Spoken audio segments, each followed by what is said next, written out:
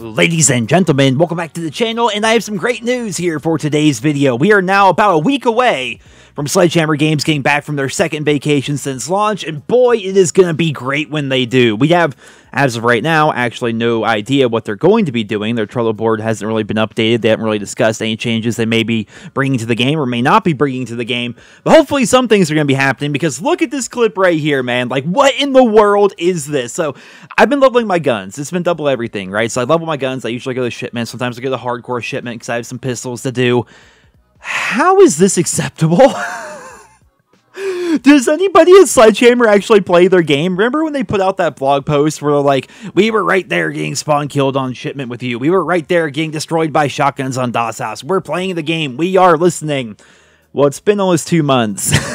And this is like what we have. If you go into shipment, this is what we have. This is the experience. Like, looking at this in slow motion, like, not only is this ridiculous, I'd argue this is almost dangerous, what we have right here. Like, the reason why people's, like, old school PlayStation 4s and Xbox Ones and stuff are crashing is probably because they can't render the amount of fire that is constantly on your screen when you play on shipment. Like, this is going to set off some seizures or something, man. I have no idea, like, how they thought this was acceptable. I don't know how, if they're actually playing the game like they claim they are, that they haven't added something to make you immune to fire or just add a trophy system. Like, they didn't want to bring the trophy system in. If you guys didn't hear this, one of the developers at Sledgehammer said during a podcast that they didn't want to have a trophy system in the game because it wasn't really historically accurate. Meanwhile, we're using red dot sites that weren't even around during World War II. I mean, what do you call it, the NIDAR site or whatever, that was not actually used during World War II. We have things like a fire-breathing dragon STG-44 variant. We've got tracer rounds. We've got Christmas weapon variants that you can buy for $24, where your bullets, when they expend out of the gun when you shoot, they look like candy canes, for crying out loud. All that stuff is fine, but a trophy system, that's where we draw the line over at Sledgehammer Games, apparently, man. Like, if they actually played their game, like, if they actually jumped onto a single game of shipment and saw how bad the spawns were and saw how much fire ruins the game, knowing that there is no counter whatsoever, you think they would fix that. But again, they're on their second vacation since launch, and they're going to be back in about a week's time. They said see you in 2022, but there's no way they're going to hit the ground running on New Year's Day. There's no way that's going to happen. So we're going to have to wait a little bit after New Year's Day. So I'd give it about a week from now before Sledgehammer Games is fully back into the swing of things and actually doing things to the game once again.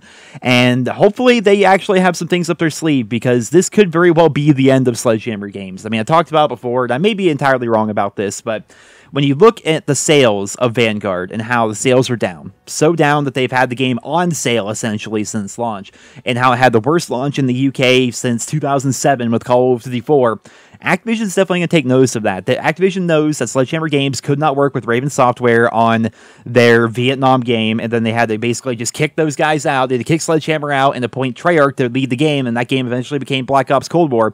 That was already a huge strike against Sledgehammer, and then now they put together Call of Duty Vanguard. It's not selling well. The competitive fans are pissed. Warzone has broken everything, including Modern Warfare, and the actual multiplayer itself is not selling well, and it's not running well. There's lots of problems here. Like, I could honestly see a situation where Sledgehammer Games is removed from the franchise, or they become like one of those small side studios like Beanix or Neversoft or things like that. Like Toys for Bob, I think, is actually one of the studios as well. They have so many studios now, it's hard to keep track. But I can definitely see, after the reception of this game, them actually making Sledgehammer Games not one of the main studios and going back to the 2-year dev cycle, which would be even worse for the franchise, because they take 3 years to make their games now, and that's apparently not even enough. When's the last time we got a good COD game at launch that actually worked? So if they get rid of Sledgehammer, then suddenly we're back to just Treyarch and Infinity Ward, and they only have 2 years to make their games as compared to 3, which is going to make them even buggier than they were before.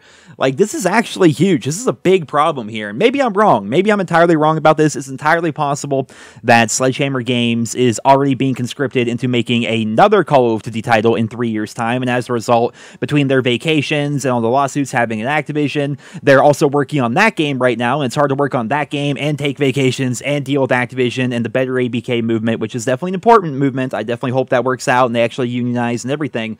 But between all that stuff, it may be difficult to actually work on the current game and support the current game while doing all those other things. So I guess we'll have to wait and see how things are going to play out. It's definitely going to be really interesting. I mean, I wish I could recommend people buy this game every day. People come into my stream saying, Nero, should I buy the game yet?